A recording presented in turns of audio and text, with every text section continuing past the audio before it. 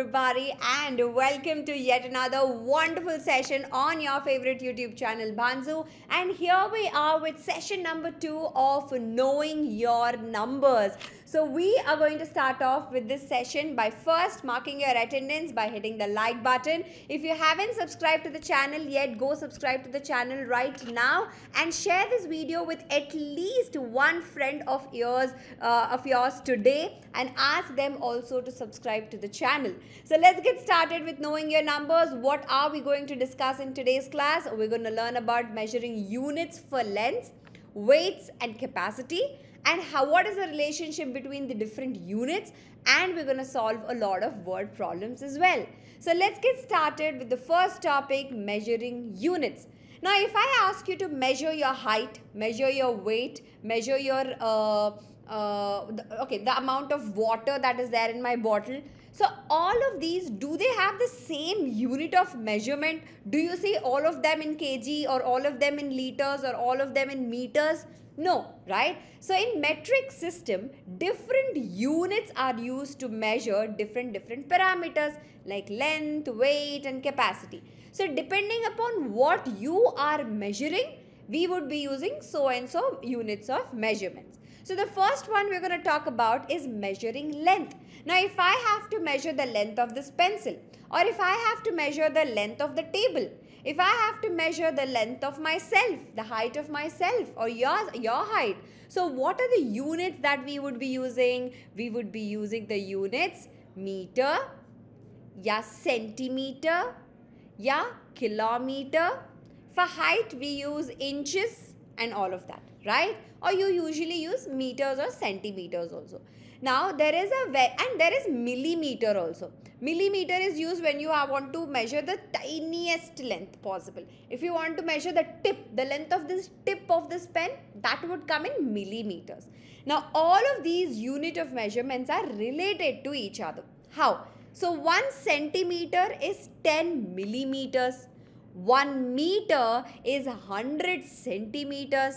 And 1 kilometer is 1000 meters. Now this unit of conversions, you'll have to remember, they are very important when you're solving word problems and when they ask you to convert your units from meters to centimeters, yeah, meters to millimeters, yeah, kilometers to meters, or meters to kilometers, and so on.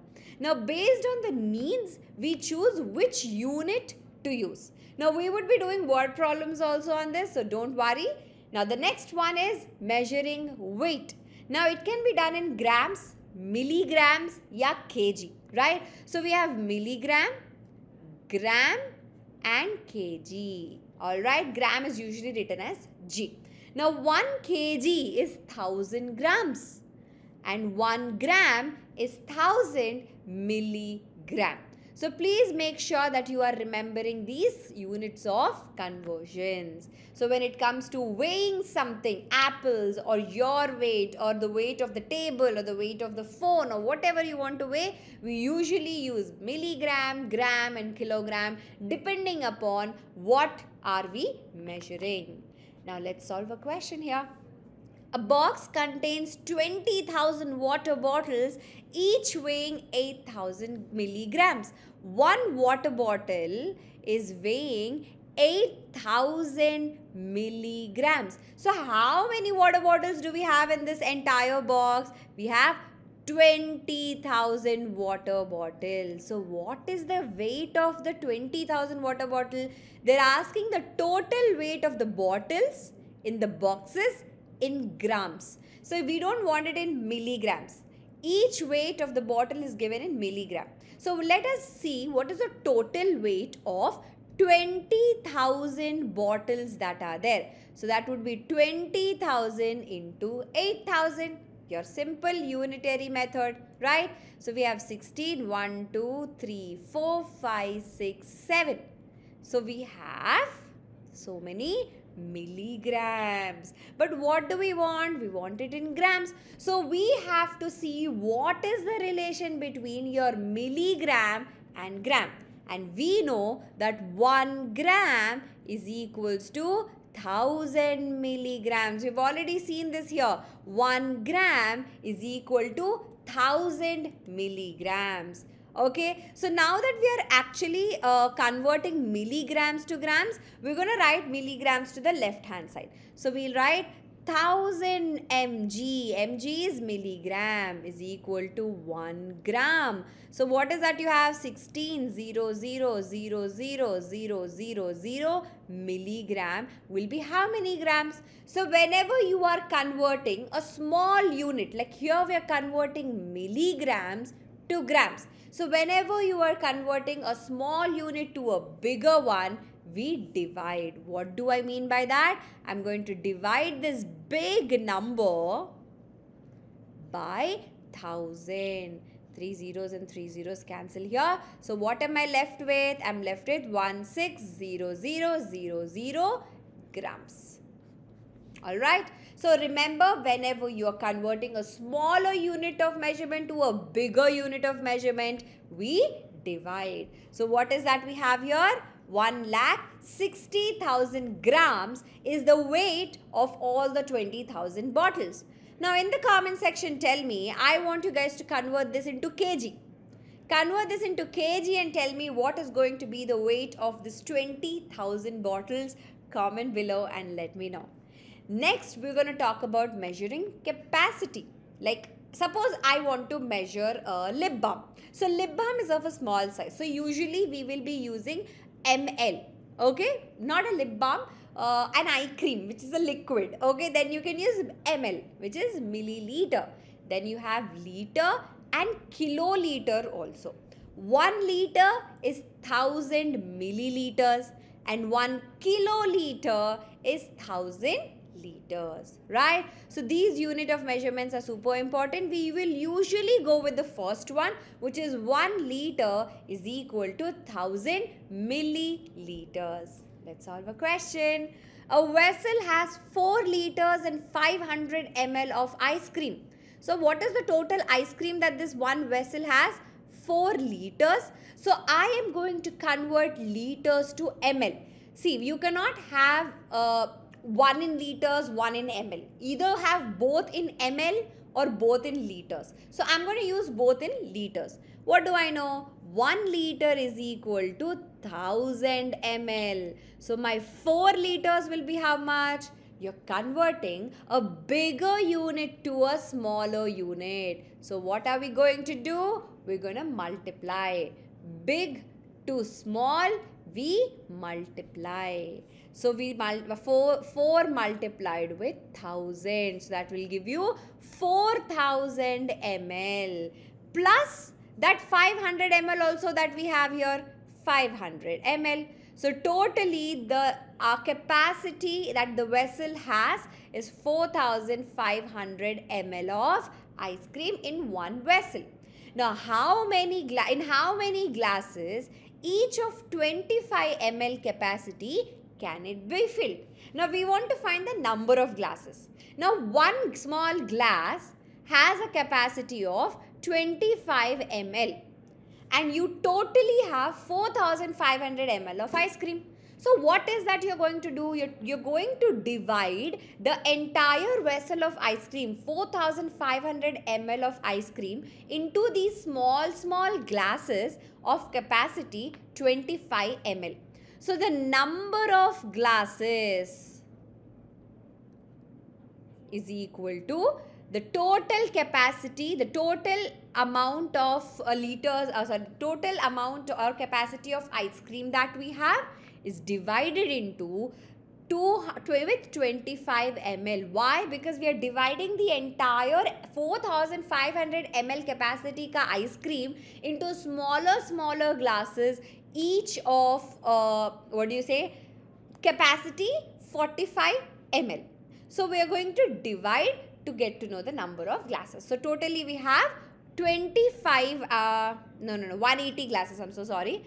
Totally we have 180 glasses. 4500 divided by 25. So totally we have 180 small glasses, so that we can divide 4500 ml of ice cream in it. Alright.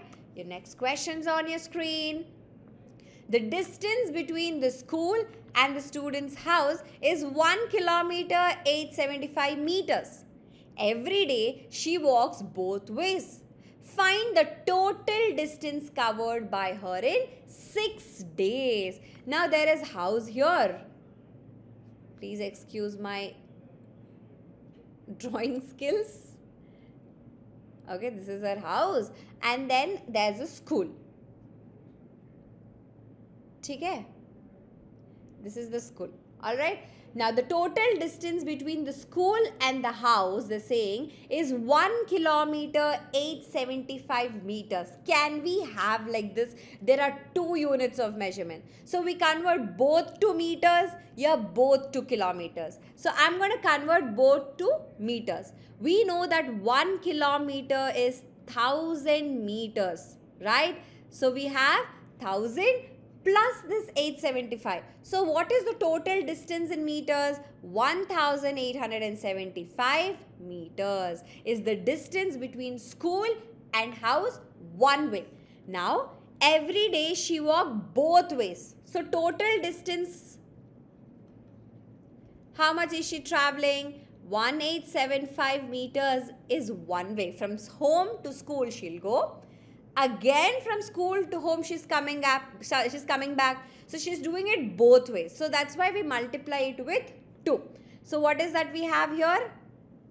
10, 14, 15, 16, 17, 2, 3 meters. So totally she's traveling 3750 meters in one day. So in 6 days, how much will she travel? 3750 multiplied with 6 will give you the total amount of distance, the total distance covered by her in just 1 week. That is equal to 22,500. So basically you can write this as 22 kilometers 500 meters. This is how much she is traveling in 6 days. Alright. So please remember, whenever we are converting a bigger unit to a smaller one, we multiply. Smaller unit to a bigger one, we divide. BSMSBD. Please remember this. Alright. So as you can see, for distance or length, we use meter, centimeter, millimeter, feet, kilometer or inches. For volume, we use liter, milliliter, gallons, yeah, pints. And then for weight, we go with kilogram, milligram, gram, pounds, yeah, ounces. Alright, so these are the unit of measurements that you have in our everyday, the standard unit of measurements. Now, if you want to know more about this deep thoughts about how these units of measurements have come into picture, why was there need to standardize the unit of measurements and all of that. If you want to dive deep into mathematics, do book a free demo with us at 𝐊𝐴𝐺𝐸. The link for the same is in the description box. All you have to do is click on that link and register. My team will give you a call and set a date whenever you're free, and you can take a class with us all for free. Alright, so the next class we're going to start with a new chapter of whole numbers, and I'm going to give you a quick intro about what are whole numbers, how can we represent them on the number line, and what are the properties. Alright, so do not forget to like this video, share this video with every friend of yours and ask them to share with at least one friend a day, and ask them to subscribe as well. So thank you so much guys, you people were wonderful in today's class. I'm going to see you again in the next one. Until then, bye bye and take care.